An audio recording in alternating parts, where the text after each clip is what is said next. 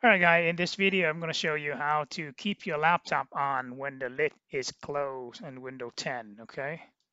First, you need to go to the taskbar. You're going to type in Control. As soon as you type in the word Control panel is going to pop up. You're going to click on that.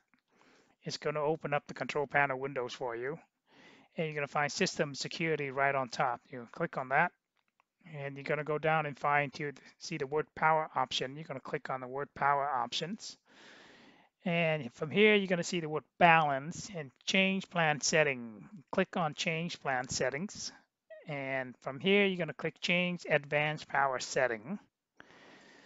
Click on that. It's going to open up the power option windows for you. From here, you're going to scroll down until you find the word power buttons and lid. Click on the plus sign. Here you have three different options. You have lid close action, power button action, and sleep button action. You're gonna click on the plus sign of the lid close action. In here, you're gonna see on battery. You see the word sleep and plug in sleep. So that's what I have it setting right now, but you want to keep it on, you're gonna click on the word sleep. I'll give you an option. What do you want to do? You want to do hibernate, shutdown, or sleep? Click on nothing if you want to keep it on all the time. And next, you're going to do the same thing for the word plugin. And you will click on the word do nothing. And you're going to click on apply.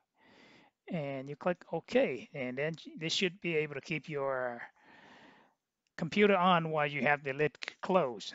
But remember to also change the computer setting right here, the power settings right here. Put the computer to sleep. Mine, I have to set it to never because I want to turn it off when I want to. Okay, you might want to do the same if you want to keep it on all the time, such as mining or do whatever you need to do, so it doesn't shut off on you when you close the lid. It's in a certain amount of period of time. Okay, so that's it. Thanks for watching, and I hope you found it useful.